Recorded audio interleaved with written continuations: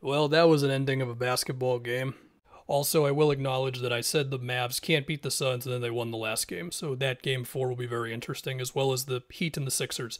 Anyway, Marcus Smart with the greatest missed free throw of all time, and man, like point 0.1 seconds, the ball's in Horford's hands. He wasn't able to get the tip in.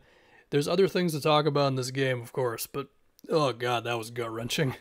As a Celtics fan, this series it's officially gotten to that place. You know what I mean? Anyway, where do I go from there? So I felt like the adjustments, the first big adjustments in this series came from the Bucks, right? Started the game not with the three big guy lineup, and also they did not trap or play their bigs at the level of the screen as much. Bobby Portis did it sometimes, but especially with Brook, it was more so dropping and having the guard fight around the screen, which resulted in Tatum taking a good amount of pull-ups, but with Drew or Wesley Matthews fighting around it, getting a good contest on him. You could see a couple times where he was sort of looking back to see if they were right there. Like, he was just uncomfortable going against the drop, which is kind of weird because sometimes it was like, oh, that's a pull-up jumper, but based on the first two games where they were trapping and allowed the Celtics to get the swing offense going a little bit more, it certainly threw something at the Celtics offense, and specifically Tatum had a tougher time adjusting. With that said, they almost stole this one off of, I'll get to Giannis, don't worry. They almost stole it off of, Jalen in transition, Jalen hitting that like one pretty ridiculous three in the left, or I guess the right wing over, I don't remember who it was, but it was a deep three early in a possession. Horford couldn't miss a jumper all night. He had that one like fake handoff to Tatum, which resulted in a wide open 15-footer or so for him. He had that one hook shot over Giannis.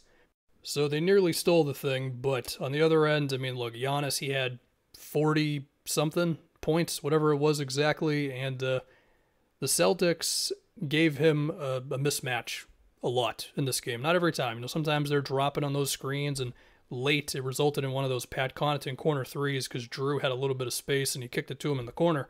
But yeah, man, I mean, the amount of plays where Giannis got a switch onto Jalen, busted out a spin move on him, switch onto Time Lord, drew a foul or whatever. I remember in the first half, like late first half, I think it was, maybe early third, got a switch onto Tatum, backed him down, drop step, that's a dunk. On top of just the amount of times where he was just Giannis in transition. I mean, we all knew that the Celtics were not going to keep him to the shooting splits he had in the first two games, even if they did play him perfectly and packed the paint as much as possible and all that. And, well, this is what can happen, right?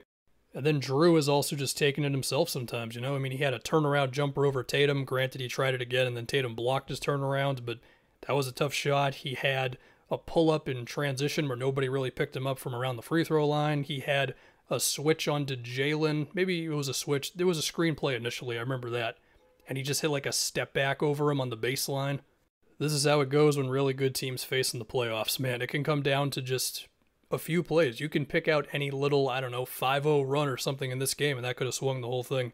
To talk about Tatum a little bit, because I think that's the big adjustment now for the Celtics, is how can they get him going? I mean, look, if they're going to keep playing the drop, and this is the thing, right? Now I've got no clue. They played him more aggressively the first two games, specifically with Lopez. Again, Portis played higher up on screens in this one, which did result in the Celtics getting like corner threes, and Jalen beat him on a layup one time.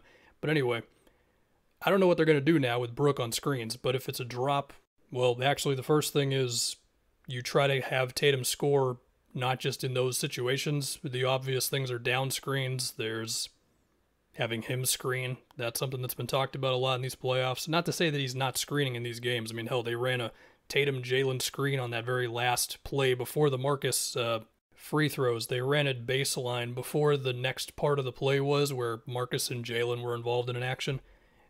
But anyway, yeah, Tatum screens. You can also hope that Tatum just makes some of those pull-ups against the drop. You can hope that he'll take a couple of dribbles in and either look to draw contact or sort of go around the paint, like force Brook to stick with him for a second, and then that might be able to open up a cut for somebody else.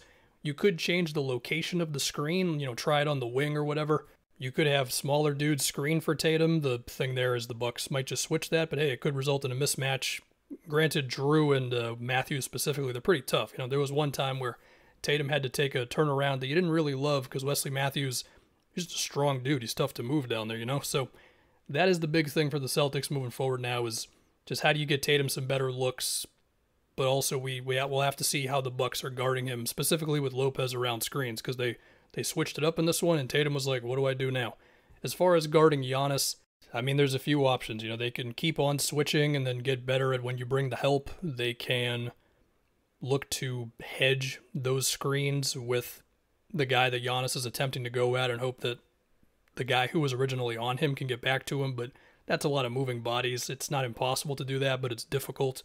I mean, really what you hope for is that the Bucks offense just has one of their bad moments where they suddenly just stop doing anything in the half court, and then you can just hope for that single coverage stuff that happened in game 2. But I think at this point the Bucks are all in on Giannis is either screening or he's getting a screen from somebody.